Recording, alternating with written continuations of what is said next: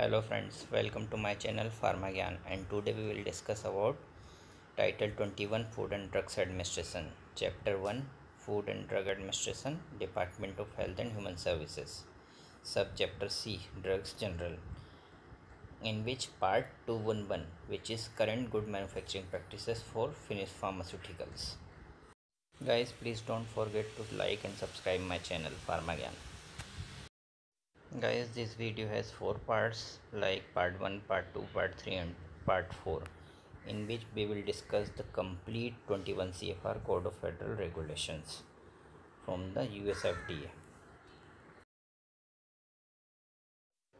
In this video we will discuss about Subpart A General Provisions, Subpart B Organization and Personnel, Subpart C Buildings and Facilities, Subpart D Equipments.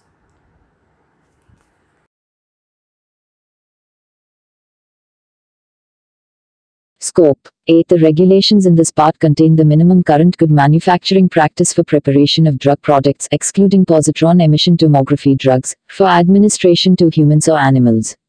B. The current good manufacturing practice regulations in this chapter as they pertain to drug products, in parts 600 through 680 of this chapter, as they pertain to drugs that are also biological products for human use, and in part 1271 of this chapter, as they are applicable to drugs that are also human cells, tissues, and cellular and tissue-based products (HCT), and that are drugs subject to review under an application submitted under Section 505 of the Act or under a biological product license application under Section 351 of the Public Health Service Act, supplement and do not supersede the regulations in this part unless the regulations explicitly provide otherwise.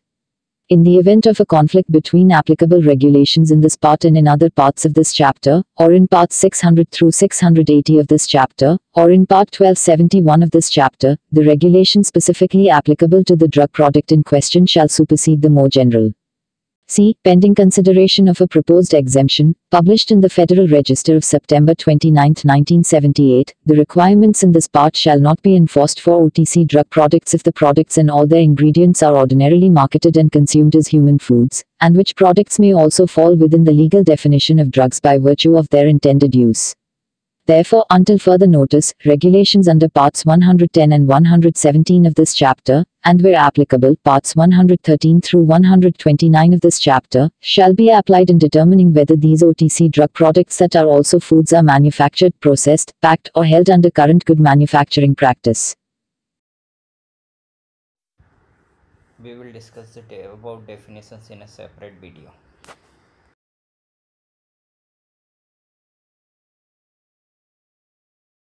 Responsibilities of Quality Control Unit. A. There shall be a quality control unit that shall have the responsibility and authority to approve or reject all components, drug product containers, closures, in-process materials, packaging material, labeling, and drug products, and the authority to review production records to assure that no errors have occurred, or if errors have occurred, that they have been fully investigated. The Quality Control Unit shall be responsible for approving or rejecting drug products manufactured, processed, packed, or held under contract by another company. B. Adequate laboratory facilities for the testing and approval, or rejection, of components, drug product containers, closures, packaging materials, in-process materials, and drug products shall be available to the Quality Control Unit. C. The Quality Control Unit shall have the responsibility for approving or rejecting all procedures or specifications impacting on the identity, strength, quality, and purity of the drug product. D. The responsibilities and procedures applicable to the Quality Control Unit shall be in writing. Such written procedures shall be followed. Personnel qualifications. A. Each person engaged in the manufacture, processing, packing, or holding of a drug product shall have education, training, and experience, or any combination thereof, to enable that person to perform the assigned functions. Training shall be in the particular operations that the employee performs in current good manufacturing practice, including the current good manufacturing practice regulations in this chapter and written procedures required by these regulations, as they relate to the employee's functions. Training in current good manufacturing practice shall be conducted by qualified individuals on a continuing basis and with sufficient frequency to assure that employees remain familiar with CGMP requirements applicable to them. B. Each person responsible for supervising the manufacture, processing, packing, or holding of a drug product shall have the education, training, and experience or any combination thereof, to perform assigned functions in such a manner as to provide assurance that the drug product has the safety, identity, strength, quality, and purity that it purports or is represented to possess. C. There shall be an adequate number of qualified personnel to perform and supervise the manufacture, processing, packing, or holding of each drug product. Personnel responsibilities. A. Personnel engaged in the manufacture, processing, packing, or holding of a drug product shall wear clean clothing appropriate for the duties they perform. Protective apparel, such as head, face, hand, and arm coverings, shall be worn as necessary to protect drug products from contamination. B. Personnel shall practice good sanitation and health habits. C. Only personnel authorized by supervisory personnel shall enter those areas of the buildings and facilities designated as limited access areas. D. Any person shown at any time, either by medical examination or supervisory observation, to have an apparent illness or open lesions that may adversely affect the safety or quality of drug products shall be excluded from direct contact with components, drug product containers, closures, in-process materials, and drug products until the condition is corrected or determined by competent medical personnel not to jeopardize the safety or quality of drug products. All personnel shall be instructed to report to supervisory personnel any health conditions that may have an adverse effect on drug products. Consultants. Consultants advising on the manufacture, processing, packing, or holding of drug products shall have sufficient education, training, and experience or any combination thereof to advise on the subject for which they are retained. Records shall be maintained stating the name, address, and qualifications of any consultants and the type of service they provide.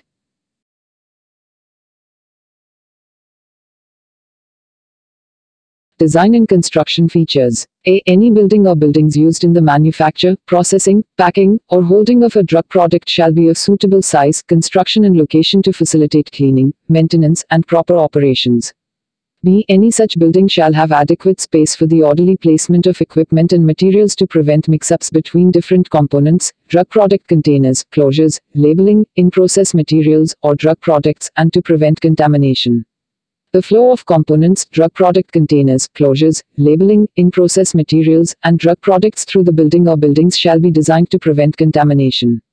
C. Operations shall be performed within specifically defined areas of adequate size. There shall be separate or defined areas or such other control systems for the firm's operations as are necessary to prevent contamination or mix-ups during the course of the following procedures. 1. Receipt, identification, storage, and withholding from use of components, drug product containers, closures, and labeling, pending the appropriate sampling, testing, or examination by the Quality Control Unit before release for manufacturing or packaging. 2. Holding rejected components, drug product containers, closures, and labeling before disposition. 3. Storage of released components, drug product containers, closures, and labeling. 4. Storage of in-process materials. 5. Manufacturing and processing operations. 6. Packaging and labeling operations. 7. Quarantine storage before release of drug products. 8. Storage of drug products after release. 9. Control and laboratory operations. 10. Aseptic processing, which includes as appropriate. I. Floors, walls, and ceilings of smooth, hard surfaces that are easily cleanable. E. Temperature and humidity controls. E. An air supply filtered through high-efficiency particulate air filters under positive pressure, regardless of whether flow is laminar or non-laminar. F. A system for monitoring environmental conditions. V. A system for cleaning and disinfecting the room and equipment to produce aseptic conditions. Y. A system for maintaining any equipment used to control the aseptic conditions. D. Operations relating to the manufacture, processing, and packing of penicillin shall be performed in facilities separate from those used for other drug products for human use. Adequate lighting shall be provided in all areas. A. Adequate ventilation shall be provided. B. Equipment for adequate control over air pressure, microorganisms, dust, humidity, and temperature shall be provided when appropriate for the manufacture, processing, packing, or holding of a drug product. C. Air filtration systems, including prefilters and particulate matter air filters, shall be used when appropriate on air supplies to production areas. If air is recirculated to production areas, measures shall be taken to control recirculation of dust from production. In areas where air contamination occurs during production, there shall be adequate exhaust systems or other systems adequate to control contaminants. D. Air handling systems for the manufacture, processing, and packing of penicillin shall be completely separate from those for other drug products for human use. Plumbing. A. Potable water shall be supplied under continuous positive pressure in a plumbing system free of defects that could contribute contamination to any drug product. Potable water shall meet the standards prescribed in the Environmental Protection Agency Primary Drinking Water Regulations set forth in 40 CFR Part 141. Water not meeting such standards shall not be permitted in the potable water system. B. Drains shall be of adequate size and, where connected directly to a sewer, shall be provided with an air brake or other mechanical device to prevent back siphonage. Sewage and refuse. Sewage, trash, and other refuse in and from the building and immediate premises shall be disposed of in a safe and sanitary manner. Washing and toilet facilities. Adequate washing facilities shall be provided, including hot and cold water, soap or detergent, air dryers or single-service towels, and clean toilet facilities easily accessible to working areas. Sanitation. A. Any building used in the manufacture, processing, packing, or holding of a drug product shall be maintained in a clean and sanitary condition. Any such building shall be free of infestation by rodents, birds, insects, and other vermin other than laboratory animals. Trash and organic waste matter shall be held and disposed of in a timely and sanitary manner. B. There shall be written procedures assigning responsibility for sanitation and describing in sufficient detail the cleaning schedules, methods, equipment, and materials to be used in cleaning the buildings and facilities. Such written procedures shall be followed. C. There shall be written procedures for use of suitable rodenticides, insecticides, fungicides, fumigating agents, and cleaning and sanitizing agents. Such written procedures shall be designed to prevent the contamination of equipment, components, drug product containers, closures, packaging, labeling materials, or drug products and shall be followed. Rodenticides, insecticides, and fungicides shall not be used unless registered and used in accordance with the Federal Insecticide, Fungicide, and Rodenticide Act, 7 U.S.C. 135. D. Sanitation procedures shall apply to work performed by contractors or temporary employees as well as work performed by full-time employees during the ordinary course of operations. Maintenance. Any building used in the manufacture, processing, packing, or holding of a drug product shall be maintained in a good state of repair.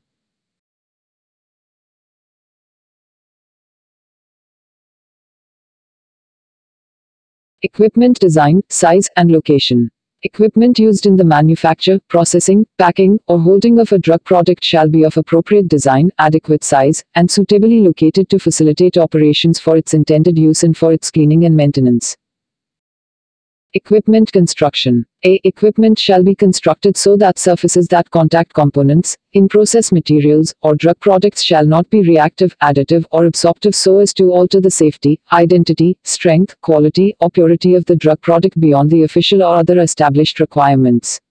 B. Any substances required for operation, such as lubricants or coolants, shall not come into contact with components, drug product containers, closures, in-process materials, or drug products so as to alter the safety, identity, strength, quality, or purity of the drug product beyond the official or other established requirements.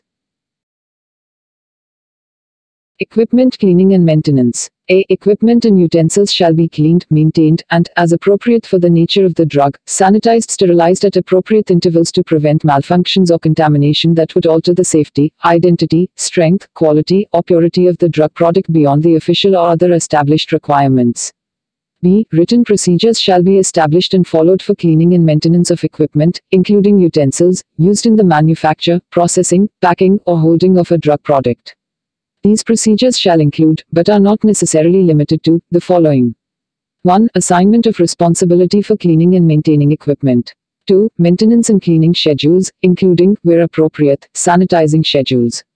3. A description in sufficient detail of the methods, equipment, and materials used in cleaning and maintenance operations, and the methods of disassembling and reassembling equipment as necessary to assure proper cleaning and maintenance. 4. Removal or obliteration of previous batch identification. 5. Protection of clean equipment from contamination prior to use. 6. Inspection of equipment for cleanliness immediately before use. C. Records shall be kept of maintenance, cleaning, sanitizing, and inspection as specified in 211.180 and 211.182. Automatic, mechanical, and electronic equipment.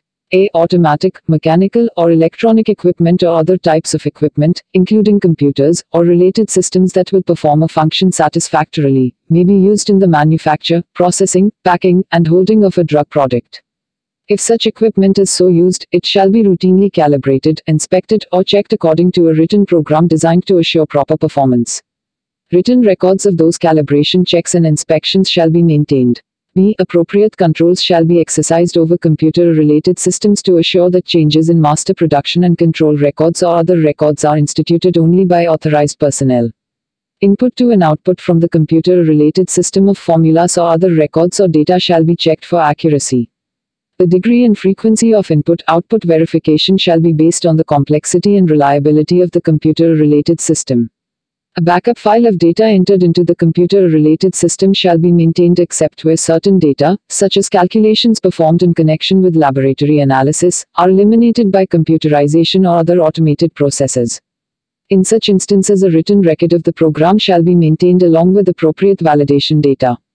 Hard copy or alternative systems, such as duplicates, tapes, or microfilm, designed to assure that backup data are exact and complete and that it is secure from alteration, inadvertent erasures, or loss shall be maintained.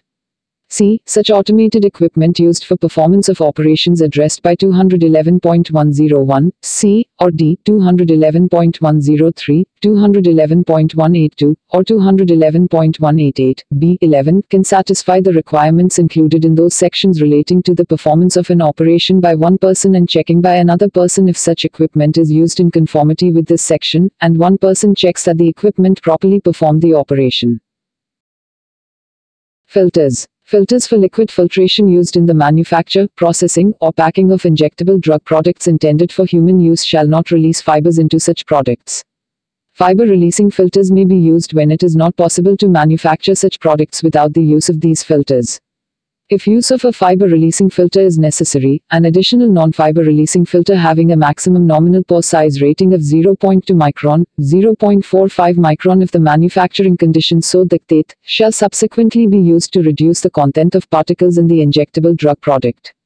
The use of an asbestos-containing filter is prohibited.